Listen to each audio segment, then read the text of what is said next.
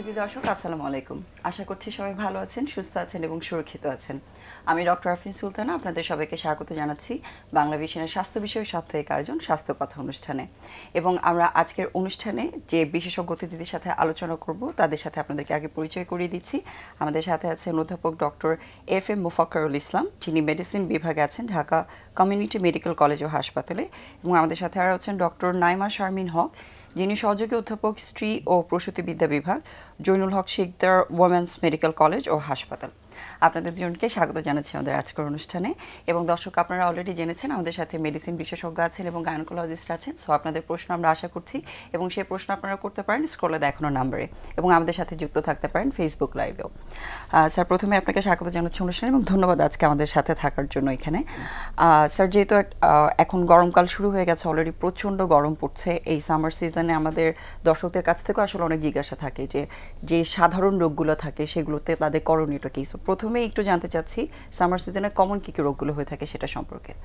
ধন্যবাদ ডক্টর আফরিন, ধন্যবাদ বাংলাভিশনকে আজকে আমাকে এখানে আমন্ত্রণ জানানোর জন্য।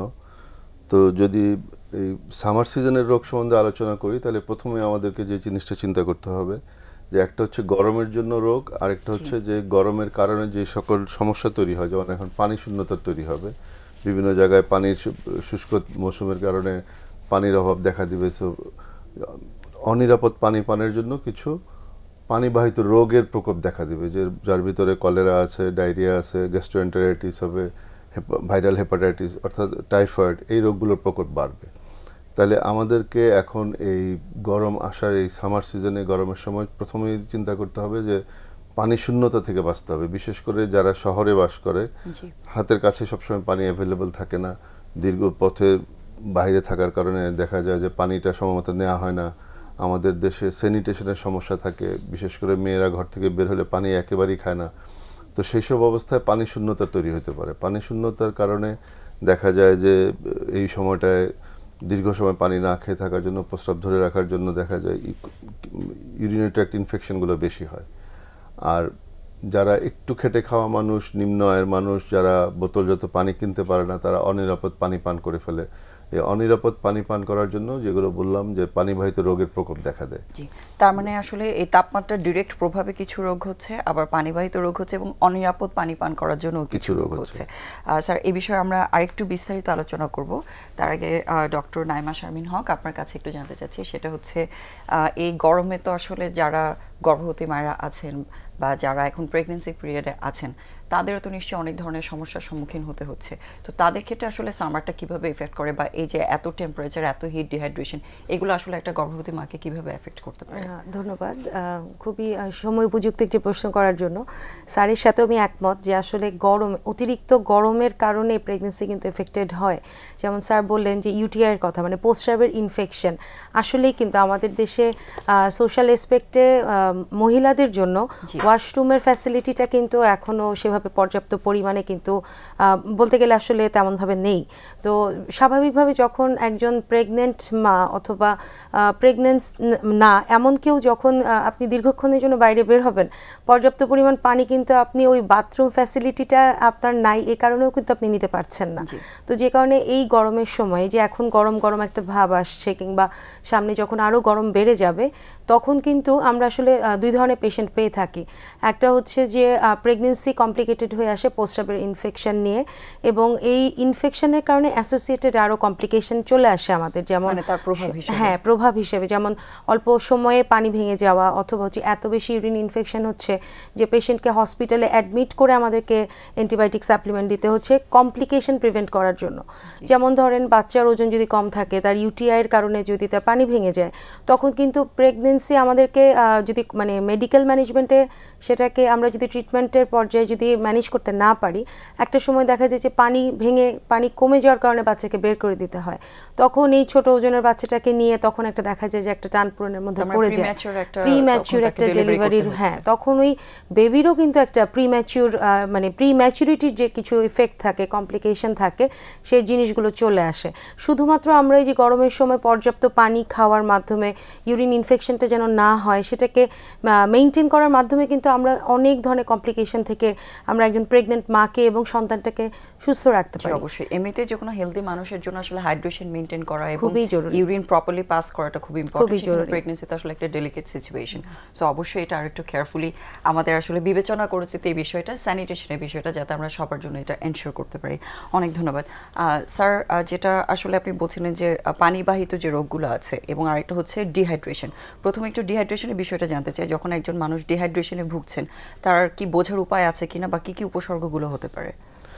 ডিহাইড্রেশনের প্রথমত যে কারণগুলো কি, আমাদের দেশের সবচাইতে বেশি প্রধান কারণ বলতে গেলে হচ্ছে ডায়রিয়া জনিত রোগে ডিহাইড্রেশন। আরেকটা হচ্ছে যে পানি না খাওয়ার কারণে ডিহাইড্রেশন, অতিরিক্ত ঘামের কারণে ডিহাইড্রেশন।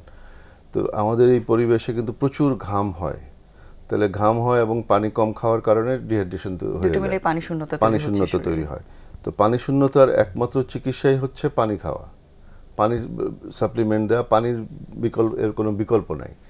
এখন এই গরমের দিনে ঘামের সাথে শুধু পানি যায় না, পানির সাথে লবণও চলে যায় শরীর থেকে।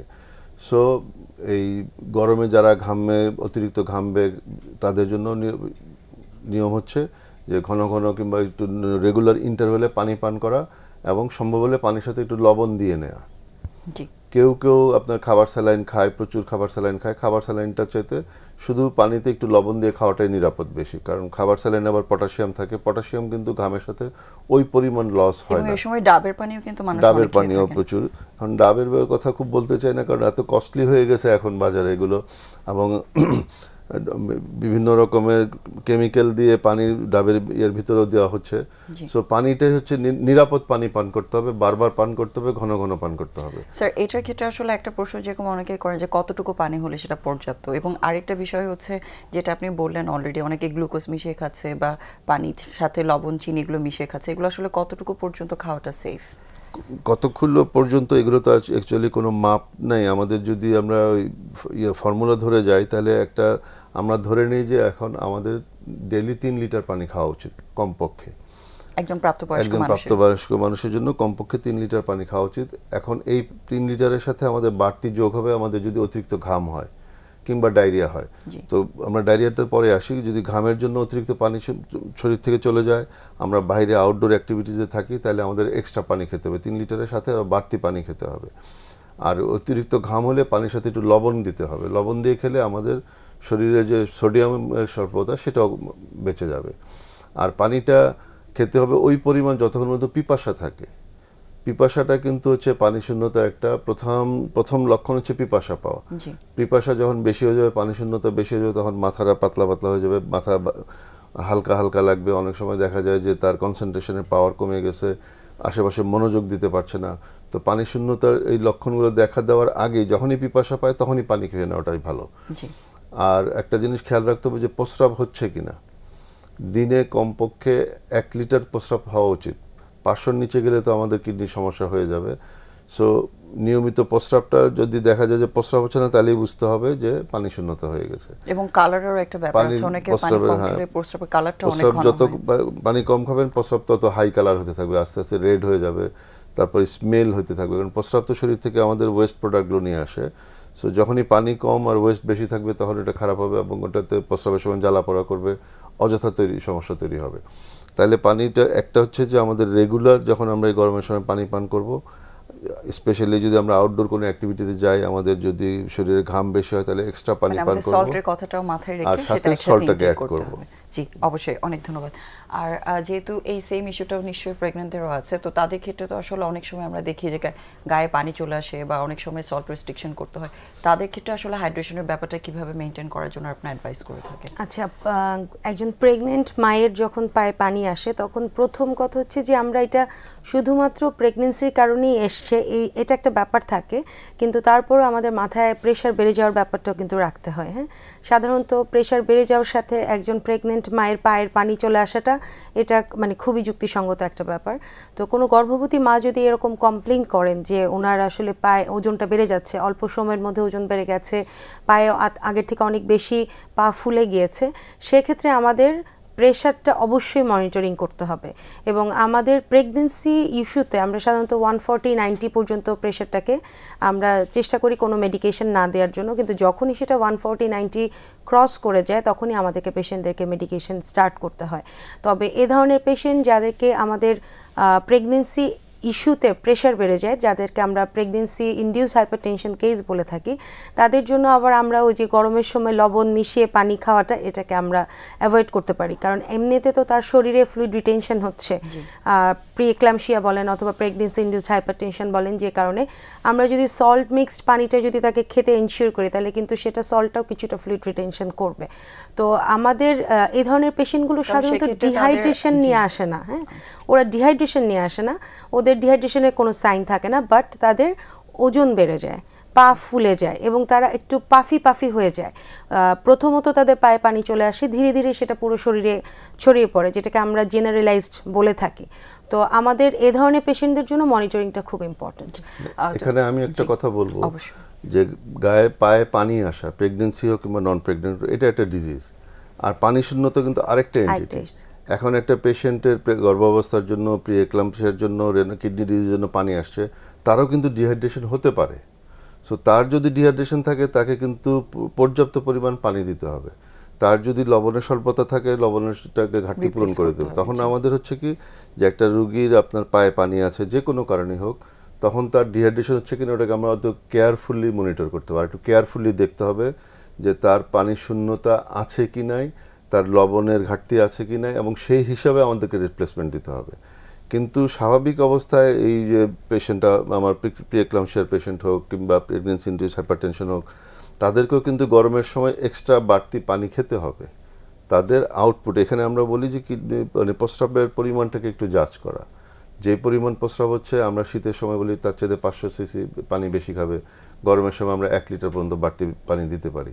অর্থাৎ তার এই যে এনভায়রনমেন্টাল কারণে, প্রাকৃতিক কারণে, আবহাওয়ার কারণে যে পানি শূন্যতা কিংবা লবণ শূন্যতা, সেটাকে আমাদের ফুলফিল করতে হবে, আর ওই ডিজিজটাকে আমাদের আলাদাভাবে চিন্তা করে আলাদাভাবে চিকিৎসা করতে হবে। তার মানে ইডিমা যেটাকে আমরা বলছি, শরীরে পানি রিটেনশন হলো, সেক্ষেত্রে এটার সাথে কি ডিহাইড্রেশনের সম্পর্ক আছে কিনা সেটা যাচাই করাটাও খুব ইম্পর্টেন্ট। ওটার সাথে হ্যাঁ, অনেক সময় দেখা যায় যে ইডিমার ট্রিটমেন্ট করতে গিয়ে আমরা ডিহাইড্রেশন তৈরি করে ফেলি। জি, সো ডিহাইড্রেশনটাকে আমাদের আলাদা করে মাথায় রাখতেই হবে এবং কেয়ারফুলি এটাকে মানতে হবে। দুইটা আসলে ভিন্ন অ্যাসপেক্ট, একটা ডিজিজ কারণে আর একটা হচ্ছে পানি না খাওয়ার কারণেও হতে পারে অথবা কোনো লুজ মোশনের কারণে হতে পারে। জি, এবং আসলে যেটা হয় যখন পানি দেখেন মানুষ শরীরে জমছে, ভয়ে হয়তো অনেকে পানি খাওয়া বন্ধ করে দিচ্ছেন, সেটা যাতে না করে মানে জানার অভাব। হ্যাঁ, যারা রেগুলার চেকআপে থাকেন তাদেরকে কাউন্সেলিং করা যতটা ইজি হয়, যারা হচ্ছে রেগুলার চেকআপে থাকেন না তাদের সাথে তো এই ব্যাপারটা নিয়ে কথা বলার সুযোগটা খুব কম থাকে। জি, অবশ্যই। বাট তারপরও আপনারা যথেষ্ট সুন্দর করে এক্সপ্লেন করে দিয়েছেন, সো আশা করছি দর্শকরা বুঝতে পারছেন এটার গুরুত্ব কতটুকু। আমাদের সাথে একজন দর্শক আছেন, তার কাছ থেকে প্রশ্নটা আমরা নেই। দর্শক, আপনার নাম এবং বয়স বলে প্রশ্নটা জানান।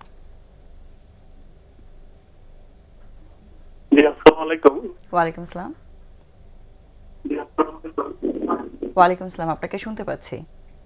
জি ম্যাডাম, আমি মিরপুর থেকে ফোন করেছি, আমি নূর মোহাম্মদ তপন বলছি। জি, আপনার টিভির ভলিউমটা একটু কমিয়ে নিতে হবে। জি ম্যাডাম, ভলিউম কমিয়ে দিয়েছি এখন। জি, তো আমার প্রবলেম হচ্ছে, আমার ওয়াইফের ইউটিআই প্রবলেম দীর্ঘদিন থেকে, প্রায় আমার ছেলের বয়স 12 বছর, এই 10 বছর, এই 7-8 বছর থেকেই খেয়াল করতেছি ইউটিআই প্রবলেমটা, ইউরিনারি ট্র্যাক ইনফেকশন যেটা। এটা আমি অনেক ডাক্তার দেখাইছি, অনেক টেস্ট করছি, তেমন কিছুই ধরা পড়ে নাই। বছরে কমপক্ষে 3 বার এইটা হয়ে যায়, অ্যান্টিবায়োটিক খাওয়াইলে আবার কমে যায়, আবার তলপেটে ব্যথাও থাকে। টেস্টে কিন্তু কোনো কিছু, আমি গত সপ্তাহে একটা আলট্রা করলাম, কিছুই পাইনি আলট্রাতে। মাঝে মাঝে ইউরিন টেস্টও করি, কিন্তু তেমন কিছুই পাওয়া যায় না, হালকা একটু ব্যাকটেরিয়া পাওয়া যায় যখন ব্যথা থাকে, তাছাড়া তেমন কিছুই পাওয়া যায় না। তো ডক্টর তো ভালো ওষুধ, একটা অ্যান্টিবায়োটিক দিয়েছিল 100 টাকা দাম, সবসময় তো এত দামি অ্যান্টিবায়োটিক খাওয়ানো সম্ভব হয় না। তো এই তলপেট ব্যথা আর ইউরিনারি ট্র্যাক ইনফেকশনের ভালো কম দামি কোন অ্যান্টিবায়োটিক থাকলে একটু সাজেস্ট করতে পারেন আমাকে। আচ্ছা, তার মানে এই অবস্থা থেকে পরিত্রাণের জন্য আসলে আপনার একটা উনি একটা পরামর্শ চাচ্ছেন। অনেক ধন্যবাদ দর্শক, আপনার প্রশ্নের জন্য আসবো। এবং এই সমস্যাটা আমরা আসলে খুব কমনলি দেখতে পাই। আমরা দুজনের কাছ থেকে জানতে চাইবো, আপনার কাছ থেকে একটু জানতে চাচ্ছি যে ওনাকে আপনি কি পরামর্শ দিতে চাচ্ছেন এই বিষয়টা নিয়ে।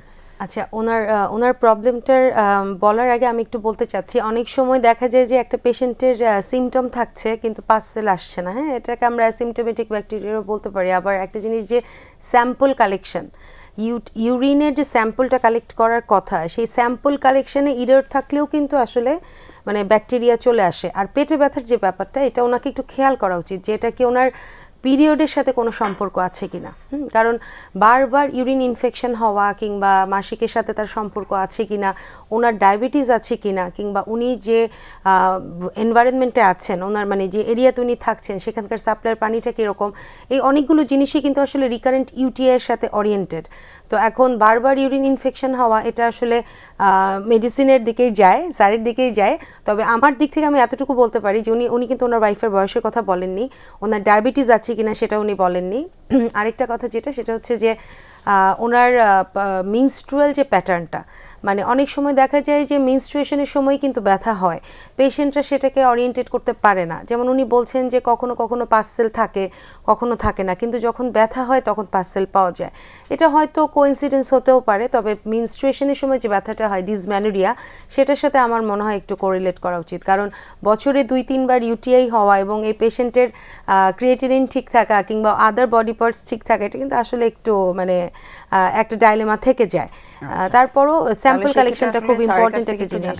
অবশ্যই রিকারেন্ট ইউটিআই পেশেন্ট মেয়েদের মধ্যে খুব কমনলি আমরা দেখতে পাই। সো উনি যেহেতু প্রবলেমটা ফেস করছেন, উনি আসলে ওটার পরিত্রাণের জন্য একটা বিষয় জানতে চেয়েছেন অ্যান্টিবায়োটিকের ব্যাপারে, বাট আমরা আসলে ওভারঅল একটু জানতে চাই যে কিভাবে রিকারেন্ট ইউটিআইটাকে প্রিভেন্ট করা সম্ভব। ওভারঅল ওনার যা বক্তব্য তাতে হচ্ছে যে ওনার স্ত্রীর অন্য কোনো সমস্যা নাই, ধরে নিচ্ছি যে ওনার ডায়াবেটিস নাই, ওনার কোনো রকমের আল্ট্রাসোনোগ্রাম নর্মাল আছে, মানে ইউরিন ট্র্যাক্টে কোনো সমস্যা নাই, তাহলে এখানে ইউরিন টেস্টে শুধু ব্যাকটেরিয়া আসে, তাও খুব বেশি আসে কিনা আমি শিওর না, বুঝতে পারছি না। ইউটিআই থেকে বাঁচার একমাত্র উপায় হচ্ছে আপনাকে প্রিভেনশন করা। আপনি অ্যান্টিবায়োটিক থেকে যদি বাঁচতে চান, নিয়মিত পর্যাপ্ত পরিমাণ পানি পান করা। শুধুমাত্র নিয়মিত এবং পর্যাপ্ত পরিমাণ পানি যদি পান করা হয় তাহলে কিন্তু ইউটিআইয়ের মানে অ্যাটাকগুলো অনেক কমে যায়। এটা হচ্ছে একটা জিনিস। আর একটা হচ্ছে গিয়ে পার্সোনাল হাইজিন মেনটেন করা, যে স্পেশালি মহিলাদের জন্য মাসিকের সময় আপনার একটু সাবধান থাকা, মানে ন্যাকড়াগুলো ব্যবহার না করা, স্যানিটারি মানে এই জায়গাগুলোতে আমার মনে হয় একটু জোর দিতে হবে। আদারওয়াইজ যদি তার কোনো ডায়াবেটিস না থাকে, তার যদি মানে আল্ট্রাসোনোগ্রাম নর্মাল থাকে, বারবার ইউটিআই হওয়ার কিন্তু কোনো কারণ নাই। সো তার ব্যক্তিগত স্বাস্থ্য সুরক্ষার দিকে নজর দিতে হবে, পানিটা বারবার পান করতে হবে। আর ওষুধ সস্তা অ্যান্টিবায়োটিক আপনি জানতে চাচ্ছেন, সস্তার অ্যান্টিবায়োটিক বলে আমরা কোনো জিনিস বলতে পারবো না। কারণ হচ্ছে কি, অ্যান্টিবায়োটিক যদি প্রয়োজন হয় তাহলে যেটা প্রয়োজন সেটাই দিতে হবে। আমরা যদি দাম কনসিডার করে অ্যান্টিবায়োটিক দিই তাহলে দেখা যাবে যে তার ওটা কোনো উপকার আসছে না। আবার অনেক সস্তা অ্যান্টিবায়োটিক আছে যেগুলো অনেক দামিগুলোর চাইতে ভালো কাজ করে। সো যখন আমাদের অ্যান্টিবায়োটিক দিতে হবে, ইউরিনের আমার মনে হয় যে কালচার করে নিয়ে দেওয়াটাই ভালো। তবে সবচেয়ে ভালো হচ্ছে যেন ইউটিআই না হওয়া, এটার জন্য আপনার পার্সোনাল হাইজিনটা মেনটেন করতে হবে, আপনার ওয়াইফকে বলতে হবে, এবং যেগুলো আপনি মেনশন করেছেন যে মেনস্ট্রুয়াল হাইজিনটা যাতে মেইনটেইন করে, এবং ইভেন এভরিডে যে আমাদের হ্যাবিটটা আছে যে বাউল মুভমেন্টের পর ক্লিয়ারেন্সের ব্যাপারটা, এগুলো আসলে ভালোভাবে মেইনটেইন করাটা খুব ইম্পর্টেন্ট। রাতের বেলা তাদের এর পরে একটু মানে বেশি করে পানি খেতে হবে, এই জিনিসগুলো একটু খেয়াল রাখতে হবে, পার্সোনাল হাইজিনটাকে খেয়াল রাখতে হবে। জি, পরিষ্কার পরিচ্ছন্নতা খুব ইম্পর্টেন্ট একটা পার্ট। এবং অ্যান্টিবায়োটিকের ব্যাপারে আসলে যেটা আপনি বলেছেন স্যার, সেটাই আসলে খুব ইম্পর্টেন্ট।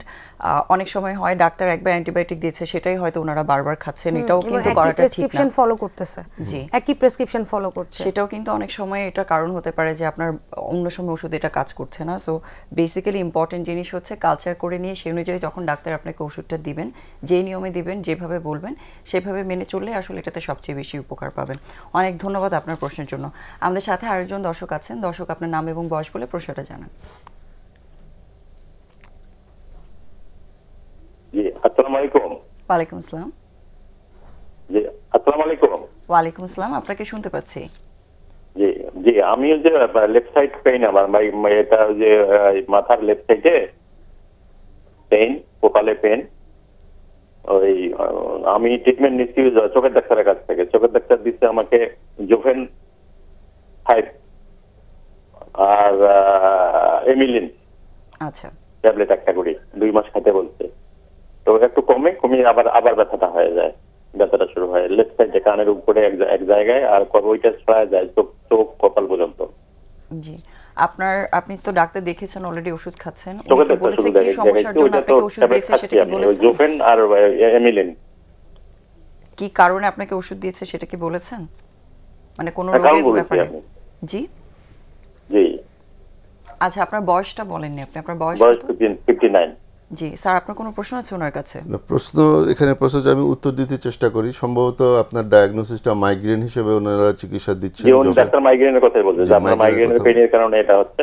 আচ্ছা, যদি মাইগ্রেনের পেইন হয় তাহলে আপনাকে এটা শিওর হতে হবে। আপনার কি মাথা ব্যথার সাথে বমি বমি ভাব হয় কিংবা বমি হয়, এরকম হয়? স্যার উনি ডিসকানেক্টেড হয়ে গেছেন।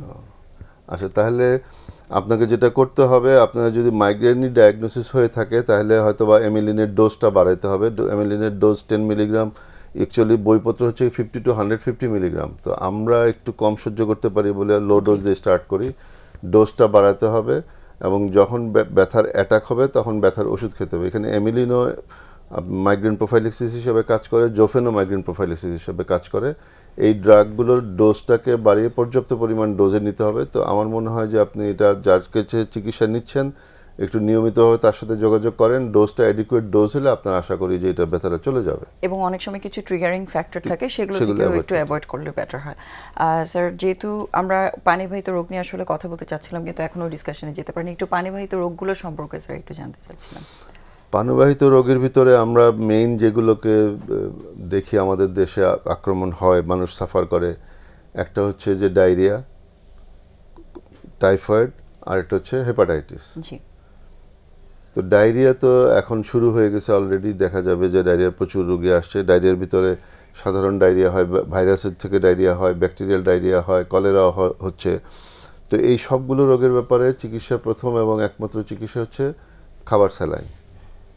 যদি ডায়রিয়া শুরু হবার সাথে সাথে খাবার স্যালাইন পর্যাপ্ত পরিমাণ খাওয়া যায়, অধিকাংশ ডায়রিয়া কিন্তু ভালো হয়ে যায়।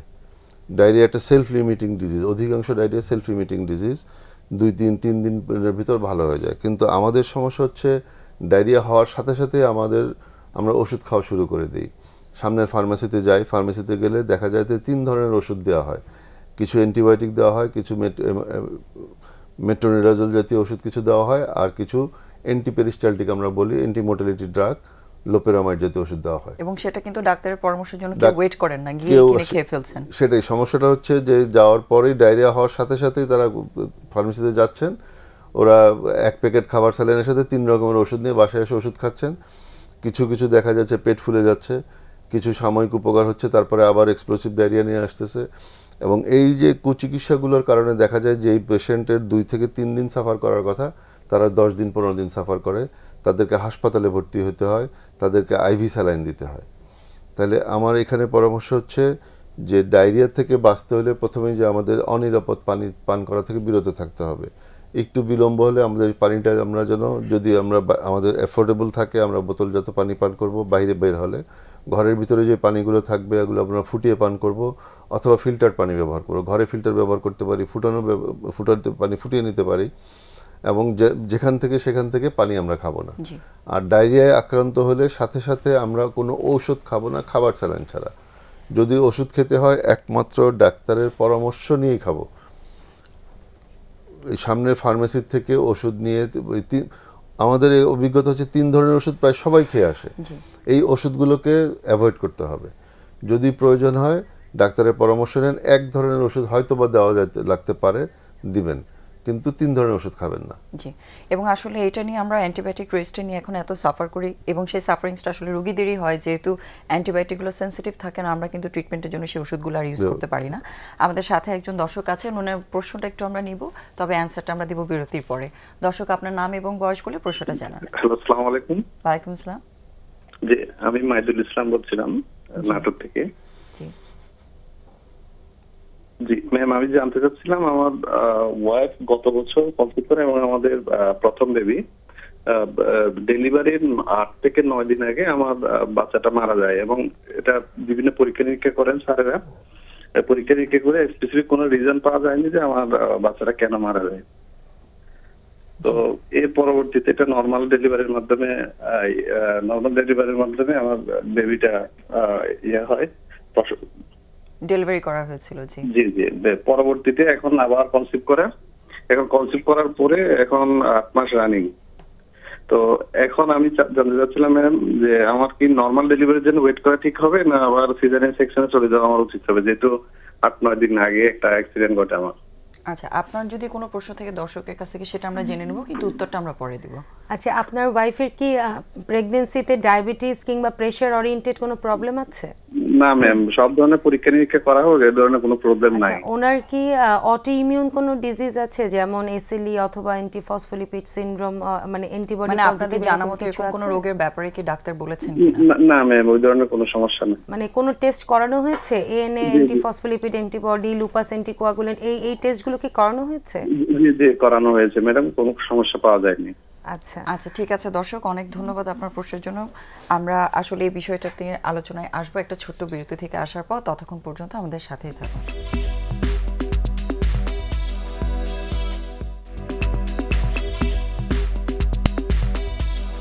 শুধু দর্শক, অনেক ধন্যবাদ আমাদের সাথে থাকার জন্য। আপনাদেরকে আবারও স্বাগত জানাচ্ছি স্বাস্থ্য কথা অনুষ্ঠানে। আমাদের সাথে আজকে অতিথি হিসেবে আছেন অধ্যাপক ডক্টর FM মোফাক্করুল ইসলাম এবং ডক্টর নাইমা শারমিন হক। আমাদের আসলে বিরতিতে যাওয়ার আগে একজন দর্শকের প্রশ্ন ছিল, খুবই ইন্টারেস্টিং একটা প্রশ্ন উনি করেছেন, আসলে যে সমস্যাটাতে অনেকেই ভুগে থাকেন এবং অনেকে এরকম প্রশ্নগুলো থাকে। সো আপনি আসলে ওনাকে কি বলতে চান এই বিষয়টা নিয়ে? আসলে প্রথম প্রেগন্যান্সিতে যদি মানে যে কোনো ট্রাইমিস্টার একটা অ্যাক্সিডেন্ট হতে পারে, হ্যাঁ, কিন্তু এটা ট্রাইমিস্টার ওয়াইজ আসলে অ্যাক্সিডেন্ট কেন হচ্ছে এগুলো কারণগুলো কিন্তু ভিন্ন থাকে। এখন একদম ডেলিভারির সময়ে 7-8 দিন আগে যখন একটা বাচ্চা কোনো কারণ ছাড়াই গর্ভে মারা যায়, তার কিন্তু মেডিকেল ডিসঅর্ডারের মানে যেরকম একটা কমপ্লিকেশনে বাচ্চাটা মারা যেতে পারে, এমনও হতে পারে, অথবা কোনো কারণে পানি শুকিয়ে গিয়েছে, বাচ্চার মুভমেন্ট বুঝতে পারছে না, ডক্টরের কাছে রেগুলার চেকআপে ছিল না, অনেক কিছু অ্যাসোসিয়েটেড ফ্যাক্টরস থাকতে পারে। এখন ওনার যে প্রশ্নটা, যে ওনার গতবার একটা অ্যাক্সিডেন্ট হয়েছে, এবার তার 8 মাস রানিং, এবার সে নর্মাল ডেলিভারিতে যাবে না সিজারে যাবে, এটাই তার প্রশ্ন।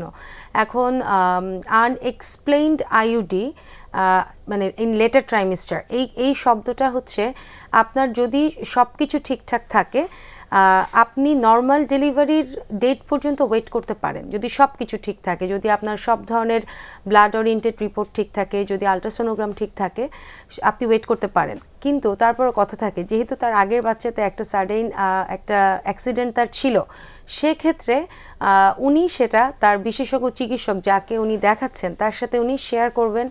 যদি মায়ের চেকআপের পরে বোঝা যায় যে মায়ের প্রসবের পথ ঠিক আছে, কিংবা বাচ্চার সাইজ ঠিক আছে, অথবা পানির পরিমাণ ঠিক আছে, ফুলের কার্যকারিতা ঠিক আছে, সব ধরনের টেস্ট ঠিক আছে, উনি যেটা বলছেন যে উনি নাটোর থেকে বলছেন, ওখানে সব ধরনের স্ক্রিনিং মানে উনি বলছেন যে করা হয়েছে, কোনো সমস্যা নাই। কিন্তু প্র্যাকটিক্যালি আমরা দেখি কি, মানে বেসিক যে টেস্টগুলো থাকে পেরিফেরিতে, একটু বেসিক টেস্টগুলোই নর্মাল, এর উপর দিয়েই আসলে একটা প্রেগনেন্সি কন্টিনিউ হয়ে যায়। তবে ঢাকাতে কিংবা আপনার সুপার স্পেশালিস্ট সেন্টারগুলোতে যা টেস্ট করা হয়, এগুলোর অনেক কিছুই ফ্যাসিলিটি কিন্তু পেরিফেরিতে থাকে না। যেমন কিছু টেস্টের কথা আমি বললাম, যে এএনএ অথবা অ্যান্টিফসফোলিপিড অ্যান্টিবডি অথবা লুপাস অ্যান্টিকোয়াগুলেন্ট, এই জিনিসগুলো থাকলে শেষের দিকে একটা সাডেন আইডি হয়ে যাওয়ার একটা চান্স থাকে। তো এখন উনি যেহেতু বলছেন সব টেস্ট ওনার ঠিক আছেন, যদি সব ঠিক থাকে তাহলে উনি অপেক্ষা করতে পারেন। তবে হ্যাঁ, এটাও ঠিক যে তার আগে সরাসরি যে বিশেষজ্ঞ চিকিৎসক তার স্ত্রীকে দেখেছেন, তার মতামতের একটা প্রায়োরিটি থাকা উচিত। এবং ওনার প্রশ্ন যেটা ছিল, আসলে ওনার বাচ্চাটা নরমাল ডেলিভারি হবে নাকি সিজারিয়ান যাবে, এটা হ্যাঁ, এটার জন্য তো রোগী দেখতে হবে, রোগীর গায়ে হাত দিতে হবে, বাচ্চার সাথে মায়ের প্রসব পথ ঠিক আছে কিনা পরিস্থিতিটা বুঝে তখন ডিসিশন নিতে হবে, যে ডক্টরের আন্ডারে উনি আছেন তার সাথে পরামর্শ করে ওনাকে ডিসিশনটা নিতে হবে। আচ্ছা, যেহেতু এই একটা প্রশ্ন দর্শকদের কাছ থেকে এসছে যে সিজারিয়ান হবে কিনা, এই একটা কমন বলতে পারি যে আমরা ব্লেমের মতনই অনেক সময় শুনতে পাই যে ডাক্তার অনেক সময় বিনা প্রয়োজনে আসলে সিজারিয়ান করে থাকেন বা সিজারিয়ান সেকশন করেন। এটা আসলে আপনি দর্শকদের কাছে কিভাবে উপস্থাপন করতে চান বিষয়টাকে? আচ্ছা, একটা কথা বলতে চাই, সেটা হচ্ছে যে একটা সিজার করতে কিন্তু একটা ডক্টরেরও কিন্তু অনেক বেশি পরিশ্রম করতে হয়। হ্যাঁ, একটা স্ট্রেস থাকে, একটা ফিজিক্যাল মেন্টাল দুইটা স্ট্রেস কিন্তু কাজ করে, প্লাস হচ্ছে বেবি আউটকাম। যেমন নর্মাল ডেলিভারি হলে কিছু সময় মায়ের কষ্ট হয়, পরে কিন্তু মাও ভুলে যান যে আসলে তার কতখানি কষ্ট হয়েছিল। কিন্তু যখন একটা সিজার হয়, তখন শুধু মায়ের যে একা কষ্ট হয় তা কিন্তু না, একজন চিকিৎসককেও কিন্তু শারীরিক পরিশ্রম করতে হয়, তার ব্রেন তার যে নলেজ সেটা দিয়ে তাকে মেন্টাল স্ট্রেস নিতে হয়। তো মানে যার যেটা প্রয়োজন, আমাদের টার্গেট হচ্ছে সেফ ডেলিভারি। আমরা অবশ্যই যে কোনো পেশেন্ট, তার যদি প্রথম প্রেগনেন্সি হয় অথবা তার যদি আগে নর্মাল ডেলিভারি থাকে, আমাদের অবশ্যই টার্গেট থাকবে যেন পরবর্তীতেও তার নর্মাল ডেলিভারি হয়, কারণ সিজারিয়ান সেকশনের অনেক জটিলতা হতে পারে। এটা প্রথম সিজারের ক্ষেত্রেও হতে পারে অথবা রিকারেন্ট মানে দ্বিতীয়, তৃতীয়, চতুর্থ সিজারেও হতে পারে। এবং একবার সিজার হলে পরবর্তীতে নর্মাল ডেলিভারির কিছুটা সম্ভাবনা থাকে, এটা যে 100% হয় তাও কিন্তু না, ঝুঁকিও থাকে, সম্ভাবনাও থাকে। চেষ্টা করার উপরে ডিপেন্ড করবে এবং কোথায় আপনি চেষ্টা করছেন। কিন্তু সেকেন্ড মানে দুটো সিজার যদি তখন হয়ে যাবে তখন কিন্তু থার্ড টাইম আর আপনি চাইলেও কিন্তু নরমাল ডেলিভারি ট্রায়ালে যেতে পারবেন না। ডেলিভারি মেথডটা ডিপেন্ড করছে যেখানে মা এবং বাচ্চা দুজনের সেফ ওয়েলবিংটা আমরা সেফ ডেলিভারি করতে পারছি। যেমন কিছু মা আছে যাদেরকে অনেক সময় গ্রামেও নরমাল ডেলিভারি হয়ে যাচ্ছে, 2-3টা বাচ্চা নরমাল হয়েছে, কিন্তু চতুর্থ বাচ্চা তার নরমাল ডেলিভারিতে সমস্যা হচ্ছে না, তাকে বাধ্য হয়ে হসপিটালে নিচ্ছে। যেমন এটা আসলে দর্শকদের এটাই আসলে আমাদের জানানোর বিষয়, সেটা হচ্ছে কি প্রয়োজন ছাড়া এবং যেখানে মা এবং বাচ্চা দুজনেরই ভালো রাখাটা বা ওয়েলবিংটা আমাদের মেইন ডেলিভারি এবং একটা সুস্থ মা সুস্থ সন্তান, তার জন্য যদি নরমাল ডেলিভারি সেফ হয় অবশ্যই উনি নরমাল ডেলিভারিতে যাবেন। আর কোনো কারণে যদি বাচ্চা খারাপ হয়ে যায় অথবা মায়ের প্রসব পথ যদি চাপা থাকে কিংবা আগে যদি 2 বা ততোধিক সিজার থাকে কিংবা ফুল যদি জরায়ুর মুখের উপরে থাকে অথবা প্রসবের পথ এতটাই চাপা যে নরমাল ডেলিভারির চেষ্টা করলে বাচ্চাই মরে যাওয়ার সম্ভাবনা আছে, এইসব জায়গায় আসলে জোর জবরদস্তি করে নরমাল ডেলিভারি ট্রায়াল না করাই ভালো। আমার কাছে যেটা মনে হয় যে যিনি কনসালটেন্ট বা যিনি ডক্টর দেখছেন তার কাউন্সেলিং করাটাও একটা ইম্পর্টেন্ট বিষয়, যে ডক্টর দেখছেন তার সাথে কথা বলে তারপরে তাদের ডিসিশনে যাওয়া বেটার। জি, অনেক ধন্যবাদ। আসলে আমাদের মনে হয় কাউন্সেলিং এর ব্যাপারটা থেকে আমাদেরকে একটু জোর দেওয়া উচিত, যেহেতু সাধারণ মানুষকে জিনিসটা বুঝিয়ে বলাটা অনেক ইম্পর্টেন্ট। আমরা যে জিনিসটা বুঝতে পারছি সেটা হয়তো তারা বুঝতে পারে না। কারণ হচ্ছে যে আমাদের দেশের ম্যাক্সিমাম প্রেগন্যান্ট লেডিরা কিন্তু ইনফ্লুয়েন্সড হয় বাইরের ফিমেল ফ্যামিলি পার্সন দিয়ে, যে এবং একটা কমন কথা আমরা প্রায় শুনি যে আমাদের তো হয়েছে, আমাদের তো এত ডাক্তারের কাছেও যেতে হয়নি, আমাদের এত টেস্টও করতে হয়নি, তোমাদের এত যেতে হয় কেন? হ্যাঁ, এটা কিন্তু খুব কমন একটা প্রশ্ন যেটা আমরা ফেস করি। তো তখন আমরা সুন্দর করে বুঝাই যে আসলে এখন তো যুগ চেঞ্জ হয়ে গেছে, আগের দিনের মানুষ ওনারা সবকিছু ফ্রেশ নিয়েছে। কাউন্সিলিং খুব ইম্পর্টেন্ট একটা ব্যাপার। আমাদের সাথে একজন দর্শক আছেন। দর্শক, আপনার নাম এবং বয়স বলে প্রশ্নটা জানান। আসসালামু আলাইকুম। ওয়ালাইকুম আসসালাম। আমি উত্তরা থেকে বলছি। আমার ওয়াইফের বয়স হলো 53 আর এই হয়ে গেছে, ওই যে মেনোপজ হয়ে গেছে। জি, এরপরে মাঝে মাঝে ওই 2 বছর পরে ব্লাড যাচ্ছিল, এরকম 2 বার করছে, এবং ডাক্তার দেখানোর পরে ইউরিন ইনফেকশনের জন্য 14 দিনের অ্যান্টিবায়োটিক দিয়েছে, সেগুলো খেয়ে ঠিক হয়েছে। উনি ডাক্তার পরীক্ষা করে বলছে যে ইউট্রাসে নাকি মুটা, সেটা কি করতে হবে, কি বায়োপসি করতে হবে। এখন আমার ওয়াইফ চাচ্ছে ইউট্রাস একবারে ফেলে, এখন একবার ফেলে দিলে কি সমস্যা আছে? আচ্ছা, অনেক ধন্যবাদ আপনার প্রশ্নের জন্য। জি, আচ্ছা, খুব গুরুত্বপূর্ণ প্রশ্ন, কারণ এখনো আমাদের দেশে অধিকাংশ মানুষের কাছে আসলে জরায়ুর কাজ হচ্ছে 2টা, এক হচ্ছে সন্তান ধারণ আর হচ্ছে মাসিক শেষ হয়ে যাওয়ার পরে হচ্ছে এটা অপসারণ। কিন্তু ব্যাপারটা আসলে সেটা নয়। যদি জরায়ু ফেলার মতো কোনো সমস্যা ওনার হয়ে থাকে অবশ্যই সেটা ফেলতে হবে। যেমন মাসিক বন্ধ হয়ে যাওয়ার 2-3 বছর পর হঠাৎ করে রক্ত যাওয়া, এটা কখনোই কোনো স্বাভাবিক উপসর্গের মধ্যে পড়ে না। তবে এটাও ঠিক যে এটার কারণ যে খুব ক্ষতিকারক কিছু হবে সবসময় তাও কিন্তু না। ম্যাক্সিমাম ক্ষেত্রে আমরা যে জিনিসটাকে বলি যে যখন মেনোপোজ হয়ে যায়, শরীরে যখন একটা মেয়ের যখন হরমোন থাকে না, তখন সাধারণ সহবাসের পরেও কিন্তু ব্লিডিং হতে পারে, যেটাকে আমরা স্যানাইল অ্যাট্রফি অফ ভেজাইনাল এপিথেলিয়াম বলে থাকি। তবে এটাই যে সবসময় কারণ হবে তাও না, তবে ম্যাক্সিমাম ক্ষেত্রে এটাই হয়। কিছু কিছু ক্ষতিকারক দিকও আছে, যেমন জরায়ুর মুখের ক্যান্সার অথবা জরায়ুর ঝিল্লির ক্যান্সার, যেগুলো সেই পেশেন্টগুলোও কিন্তু এই ধরনের উপসর্গ নিয়ে আসে। এবং ওনার ডাক্তার কিন্তু ওনাকে এটাই সাজেস্ট করেছেন যে বায়োপসি করার জন্য। এই জন্যই তাকে আগে দেখতে হবে যে ওনাকে স্পেসিফিক সেন্টারে যেতে হবে। উনি কোথা থেকে ফোন করেছেন এটা আমি আসলে ফলো করতে পারিনি। আমাদের কিন্তু সুপার স্পেশালিস্ট সেন্টার আছে, অনকোলজি বিভাগ আছে। যদি ডাউটফুল হয় সেখানে যেতে হবে, আমাদের প্যাপস করতে হবে, কল্পোস্কোপ করতে হবে, আমাদের প্রয়োজন হলে আমাদের আরো অ্যাডভান্সড ইনভেস্টিগেশনে যেতে হবে। বায়োপসি করতে তো অবশ্যই হবে, এবং বায়োপসি যদি ক্যান্সার বলে তাহলে রিমুভ করতে হবে। দর্শক, আসলে আপনার প্রশ্ন যেটা ছিল অপারেশন করলে কোনো ক্ষতি হবে কিনা, সেটা যে কোনো কিছু আমরা কিন্তু প্রয়োজন ছাড়া অপারেশন করা হয় না। সো কি কারণে করতে হবে সেটা যদি ডাক্তার মনে করে থাকেন ওনার সার্জারি দরকার, ডাক্তার নিজে আপনাকে অ্যাডভাইস করবেন। উনি আপনাকে যেটা বলেছেন সেটা একদমই প্রপারলি বলেছেন। আগে বায়োপসি করে আমাদের আসলে নির্ণয় করতে হবে কারণটা কি, এবং সেটাতে যদি কোনো ক্ষতিকারক কিছু থাকে তাহলে তিনি আপনাকে অ্যাডভাইস করবেন অপারেশন লাগবে কি লাগবে না। অনেক ধন্যবাদ আপনার প্রশ্নের জন্য। স্যার, আপনার কাছে একটু পানিবাহিত রোগের একটা বিষয় নিয়ে আপনি বলছিলেন, সেটাতে আসলে আমাদের অনেকটুকুই সময় চলে গেছে। বাকি জিনিসগুলো নিয়ে একটু জানতে চাই, স্পেশালি হেপাটাইটিস নিয়ে, যেহেতু এই সময়টাই যেটা আপনি বলছিলেন সেফ ড্রিঙ্কিং ওয়াটার, এটা কিন্তু আমাদের হাতে সবসময় অ্যাভেলেবেল থাকে না। সো একটা কমন প্রবলেম আমরা দেখি হেপাটাইটিসের ব্যাপারটা, এটা নিয়ে আপনি কি বলতে চান? হেপাটাইটিস বলতে আসলে আমাদের দেশে অনেক রকমের মিথ আছে, অনেক রকমের কুচিকিৎসা আছে। হেপাটাইটিস তো আমাদের কমনলি প্রচলিত কোনো টার্ম না। আমাদের মানুষ যেটা বোঝে সেটা জন্ডিস।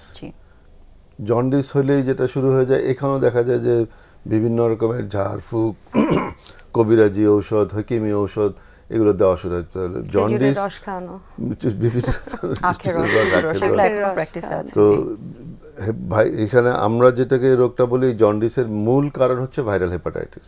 আরও অনেক কারণ আছে, ভাইরাল হেপাটাইটিস ছাড়াও জন্ডিস হয়, তো আমি অন্যগুলোতে যাব না। এই ভাইরাল হেপাটাইটিসটা পানিবাহিত রোগ, ই ভাইরাস এবং এ ভাইরাস দিয়ে হয়। তো বাচ্চাদের জন্য এ ভাইরাস ইম্পর্টেন্ট, কিন্তু অ্যাডাল্টের জন্য, বয়স্কদের জন্য ই ভাইরাসটা ইম্পর্টেন্ট। এটা পানি কিংবা খাবারের সাথে আসে এবং এটাও সেলফ লিমিটিং ডিজিজ। এটা একদম সম্পূর্ণ ভালো হয়ে যায়, কোনো চিকিৎসা ছাড়া ভালো হয়ে যায়। এই জন্যই দেখা যায় যে ঝাড়ফুঁকেও ভালো হয়, পানি পড়াতে ভালো হয়। কিন্তু আমি বলবো যে ঝাড়ফুঁক করলে কোনো ক্ষতি হয় না, পানি পড়াতে ক্ষতি হয় না। কিন্তু যখনই এরা বিভিন্ন ধরনের মেডিসিন, হার্বাল মেডিসিন, বিভিন্ন ধরনের কেমিক্যাল খাওয়া শুরু করে, তখনই এটা লিভারের উপরে মারাত্মক রকমের ক্ষতি করে।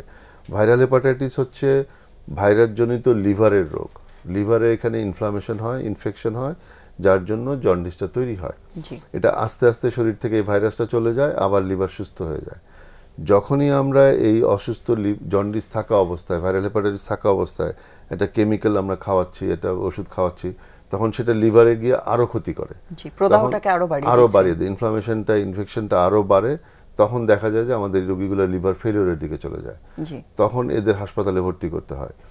সো এই ভাইরাল হেপাটাইটিস বা জন্ডিস, সাধারণ জন্ডিস হলে কোনো চিকিৎসার দরকার নাই, জাস্ট ঘরে থাকবে, পুষ্টিকর খাবার খাবে, স্বাভাবিক খাবার খাবে। এমন কোনো খাবার নেই যেটা আখের রস খেলে ভালো হয়ে যাবে, ডাবের পানি বেশি খেলে ভালো হবে, ওটা খেলে ভালো হবে, গ্লুকোজ খেলে ভালো হবে। স্বাভাবিক খাবার রোগী, বাড়ির অন্য যারা সদস্য আছে তারা যা খাবে উনিও তাই খেতে পারবে। এখানে কথা হচ্ছে যে জন্ডিস হলে অনেক সময় দেখা যায় খাবারের প্রতি অরুচি তৈরি হয়। সো যখন অরুচি হয়ে যায়, রোগীর রুচি অনুযায়ী খাবারটা খেলেই হবে। কিন্তু কোনো খাবার খেলে তার উপকার হবে, কোনো খাবার খেলে ক্ষতি হবে এরকমটা নাই। হলুদ খেলে আবার জন্ডিস বাড়বে এরকম কিচ্ছু নাই। সো জন্ডিস হলে অধিকাংশ ক্ষেত্রে এগুলো সাধারণ জন্ডিস, ভাইরাল হেপাটাইটিস, এদেরকে ঘরে বিশ্রামে রাখেন, ওভার এনথুজিয়াস্টিক হয়ে আসলে বাড়তি কিছু না করাটাই ভালো। ডাক্তারের পরামর্শ নেবেন এবং ডাক্তার যেভাবে বলবেন এক্স্যাক্টলি সেভাবে সেটা পালন করাটাই ইম্পর্টেন্ট। যদি মানে আপনি পারেন অবশ্যই ডাক্তারের পরামর্শ নেন, যদি না পারেন শুধু ঘরে শুয়ে থাকেন, খাবার দাবার খান, ঘুমায় থাকেন। জি স্যার, আরেকটা প্রশ্ন একটু করি, যেহেতু হেপাটাইটিস বা একটা ভাইরাল ইনফেকশনের কথা আসছে, এখনকার সময় আমরা একটা জিনিস যেটা দেখি সেটা হচ্ছে গ্যাস্ট্রাইটিস, যেটার সাথে এইচ পাইলোরি একটা ব্যাকটেরিয়াল ইনফেকশনের একটা সম্পর্ক থাকে। এটা আসলে পানিবাহিত কিনা এবং এটা থেকে নিজেকে প্রিভেন্টেড রাখার কোনো সুযোগ আছে কিনা, যেহেতু গ্যাস্ট্রাইটিস খুব কমন একটা প্রবলেম আমাদের দেশে? এখন তো কনসেপ্টটা আমাদের যেটা সাধারণত গ্যাস্ট্রিক বলে বা সাধারণ মানুষ গ্যাস্ট্রিক বলে, আমরা এটাকে বলি peptic ulcer disease. Peptic ulcer disease নিয়ে অনেক অনেক গবেষণা হয়ে গেছে, অনেক কথা হয়ে গেছে। এখন প্রেজেন্ট কনসেপ্ট হচ্ছে এখানে ইনফ্লামেশন হচ্ছে, ইনফেকশন হচ্ছে স্টমাকের শেষের পার্টে, লেসার কার্ভেচার আর ডিউডেনামে, ওখানে এইচ পাইলোরি ইনফেকশন হচ্ছে। এরা ওখানে ইনফ্লামেশন তৈরি করে, ওখানে যে আলসারটা তৈরি হয়।